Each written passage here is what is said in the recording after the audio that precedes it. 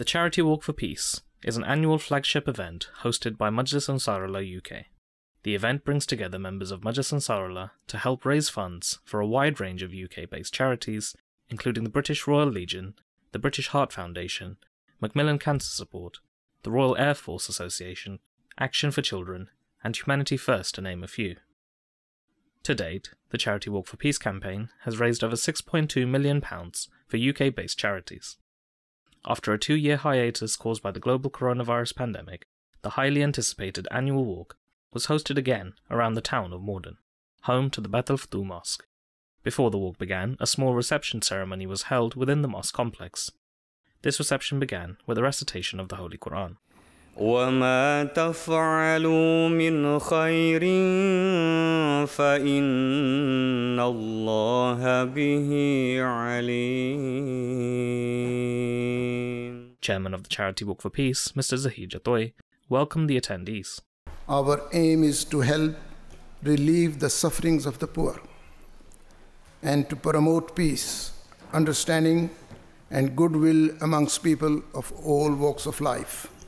To all our participants who have come and joined us, because it is each one of you that gives us that special motivation to continue our work. The event brought together various charity representatives, councillors, mayors, as well as civil service and armed forces representatives, all of which offered words of support for the community and the charitable efforts.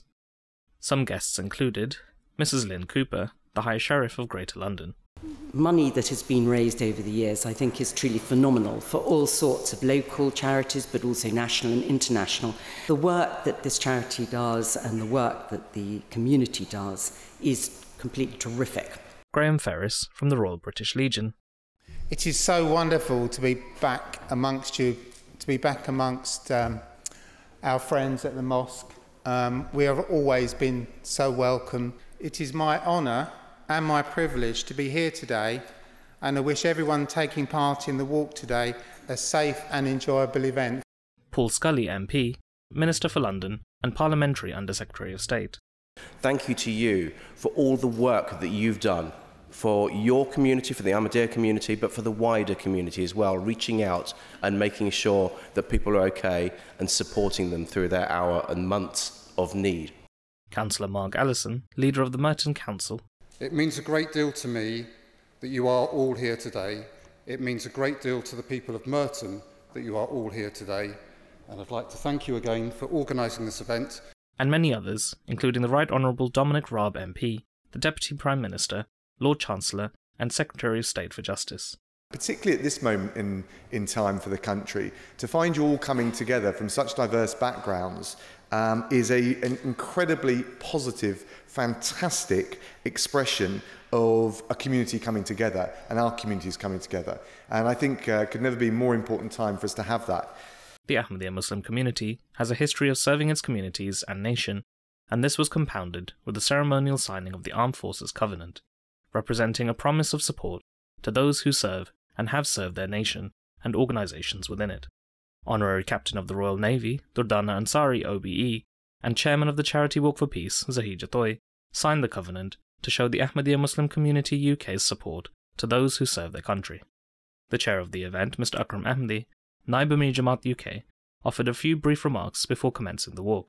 We don't only hold one centre one, but we hold it around the country, small ones, regional ones, so that the whole of not only our community, but the communities that they live can participate in this work. This is a very important and spiritual work for the Ahmadiyya Muslim Association. It gives us great pleasure this year to sign the covenant with the British Legion. That is very important to us for the work that they do over the 100 years that they have done that, and may God continue to support them, and we shall also support them in all the ways that we can. The walk itself was hosted locally within the Morden area and began with a military procession led by young pipers.